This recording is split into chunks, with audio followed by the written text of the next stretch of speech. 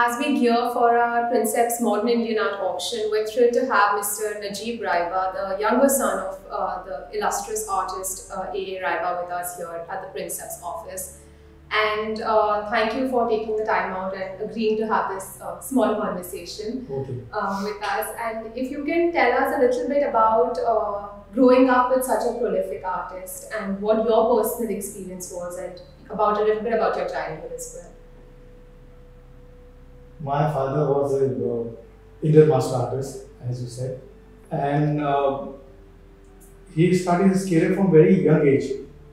When he was hardly 5 years old, and in those days he used to stay at Andheri, and there was a very interesting incident about his childhood. And in those days there was this municipal school there in Andheri. And that school was Gujarati medium school. Right. So initially, Gujarati was not the mother tongue. So he, in spite of all difficulties, my grandmother sent my father to that school. Consequently, the school changed to Urdu medium school. Oh, wow, that's and that was in during the British era. And the teacher told all the students, you draw an apple. My father was hardly 5 years old, and every student drew the apple on paper. When the teacher saw my father drawing the apple, when he colored it, and when he saw that drawing, he was amazed. He was not surprised. How is possible a small child of hardly 5 years do the apple with all the colors and all the shadings? It's not possible. It's not possible to draw an apple of 5 years child. So he scolded my father, who had drawn this. Actually, he had given the homework. So he thought the parent or someone must have done it. So my father was very small. He cried. He said, "No, teacher, I have done myself. How is possible? It's much of a hard eyes can draw apples so beautifully with all the shadings and all the colors. It's not possible." So my father told me, "Don't believe now. I'm not telling lies. I can do the same apple just now before you, and you do the apple." The teacher was so surprised. He at that time, the teacher recognized that talent he had got. Wow. The talent of drawing. Right. So that was in his blood from very early childhood. Yeah, it was that raw talent that he already sort of had. And then the journey started of his history career as an artist. So he was very fascinated about art. Okay. He told my grandmother that I want to become an artist. I don't want to do any other work. And later he joined the School of Art, where he was he got a fellowship there in the School of Art. And he was a master in every medium. He used to draw on paper, he used to draw on canvases.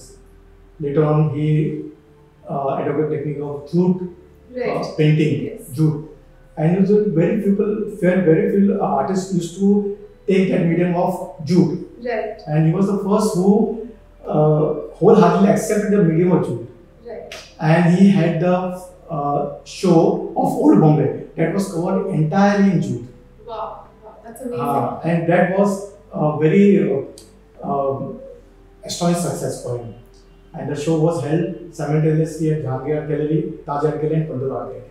That was in 1978-79. But how was your sort of experience growing up with this sort of father? Since I was the youngest in our family, and I was attached to my father and my parents. And when we shifted to Virar in 1980s, when I was very small, I was in hardly third standard. I was there. So he used to take me after the school.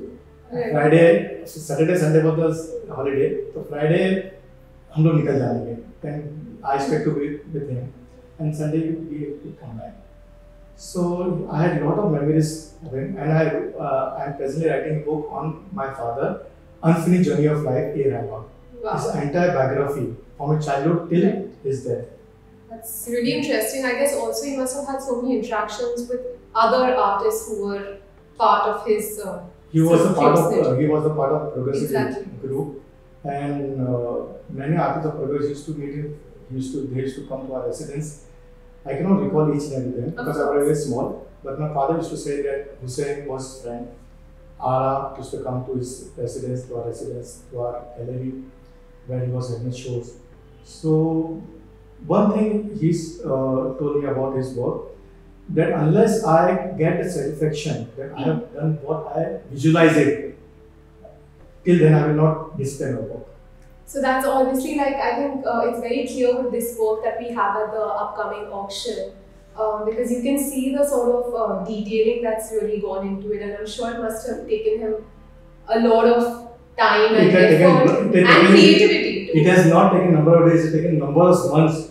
Wow. Because when he started using this medium of glass, right. that was also reverse glass. Correct. So it was very difficult for him because he has not done this work before on a glass. And this was an experiment, but in spite of that, he mastered it. Of course, because on this medium. I mean, on this medium, you can see so many different shades of red itself. And then once you go into the shringar and the jewelry, it's like a whole different sort of.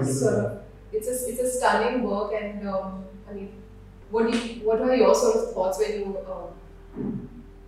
see this work? It is a masterpiece work. Yeah, what I can say. Absolutely, absolutely. No, I mean, we can see all the sort of and if you see the painting closely, right.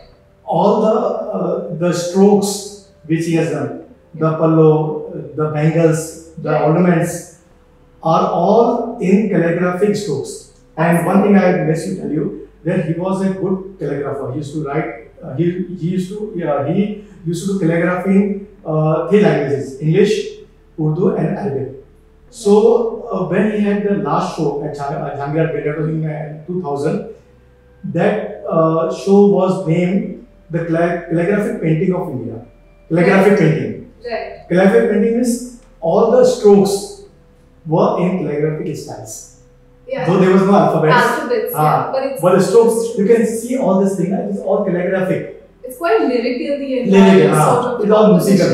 Yeah. Exactly, and I think even the sort of jewelry that he's. And the composition of the figures is very amazing. It's amazing because he sort of created miniature, his own technique of his own subject matter in a miniature format. Earlier he used to do miniature paintings. Right. And when he went to Kashmir, he left in miniature work. Correct. Because in Kashmir, when we went to Kashmir, the work was totally different from his earlier work, which was very minute done. Correct. And when he went to Kashmir, he left a miniature style of work. Later on, he recalled the entire miniature works he had done and he revived that work. Wow. The miniature style in a different way. In a different way. This is not actually miniature, but reflection of miniature can be seen in this work. Yeah, you can see the reflections, but he sort of created his own style, drawing inspiration from whatever he's been exposed to. And I think, like you even mentioned in the next work that we have as part of the auction, the jute, his sort of familiarity and interaction with that material as well is visible in this work. I think you mentioned something about the usage of jute in the following work. He started the jute work earlier by having the show on Old Bombay. Right. And later on he used this jute medium in his entire work later on. Right. Because later on he do all this work on jute only. And this is one of the beautiful painting which he had done. This is a village. He was more related to the nature and the